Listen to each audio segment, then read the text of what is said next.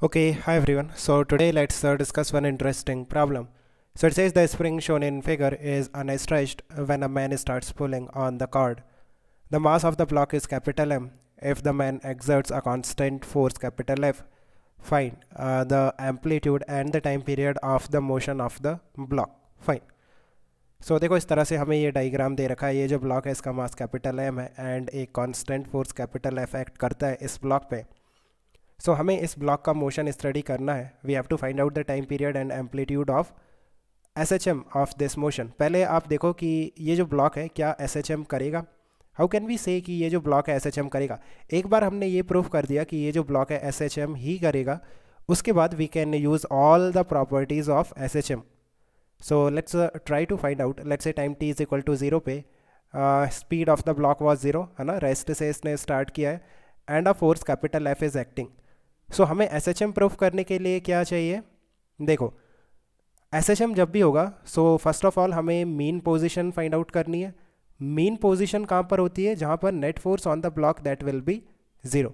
Mean position से अगर किसी डिस्टेंस x पे हम जाते हैं देन वहाँ पे जो नेट फोर्स आएगा on this block that will be k into x.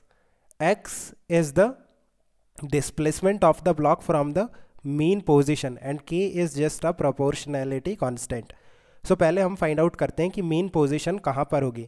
सो यहाँ पे तो मीन पोजीशन नहीं है because net force on this block is capital F. Spring अपनी नेचुरल लेंथ में सो स्प्रिंग अभी कोई फोर्स अप्लाई नहीं करेगा. और वर्टिकल डायरेक्शन में जो mg है वो तो नॉर्मल रिएक्शन से बैलेंस हो जाएगा.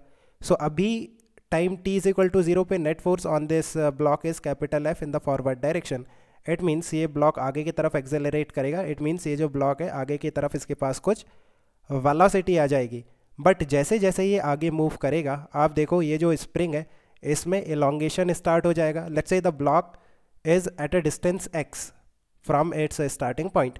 उस टाइम पे elongation in the spring will be x. सो यहाँ पे अगर हम फ्री बॉडी डायग्राम बनाते हैं तो कैपिटल F लगेगा और पीछे की तरफ spring force that is k into x. सो जैसे जैसे ये ब्लॉक आगे जाएगा you can see value of x will kept on increasing.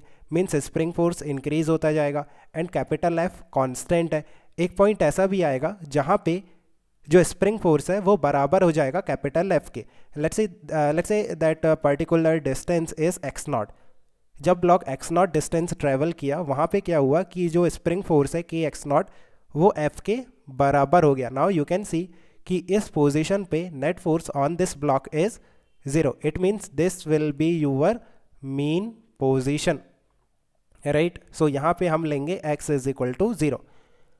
Now mean position से अगर इस ब्लॉक को हम x डिस्टेंस शिफ्ट करते हैं. लेट्स से मैंने राइट डायरेक्शन में फर्दर x डिस्टेंस इसे शिफ्ट किया.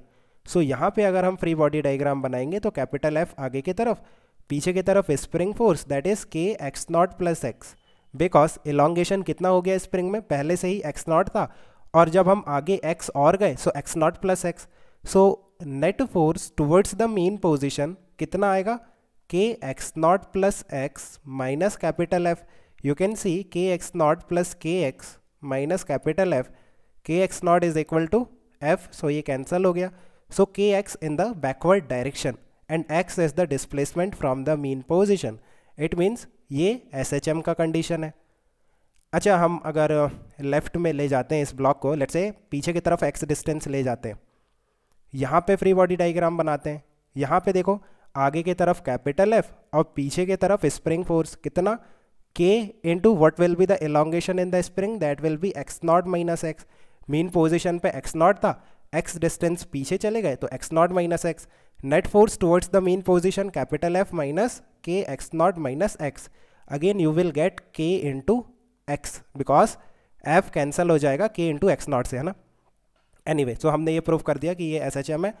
नाउ SHM की सारी प्रॉपर्टीज़ आप यूज़ कर सकते हो. जैसे आप देखो कि मीन पोजीशन हमें पता है और एक्सट्रीम पोजीशन कहाँ पे होगी. एक्सट्रीम पोजीशन होगी जहाँ पे ब्लॉक रेस्ट में था. कहाँ पे था, जहाँ पे इसने स्टार्ट किया था. So this will be your extreme position because extreme position पे स्पीड शुड बी 0, राइट.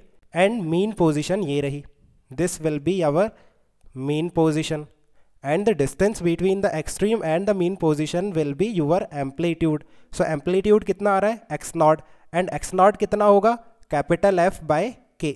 यहाँ से देखो k into x not is equal to capital F, so x not will be simply capital F by k. And time period for this will be 2 pi under root of m by k. Just use the properties of SHM now. B check करते हैं, the energy stored in the spring when the block passes through the equilibrium position.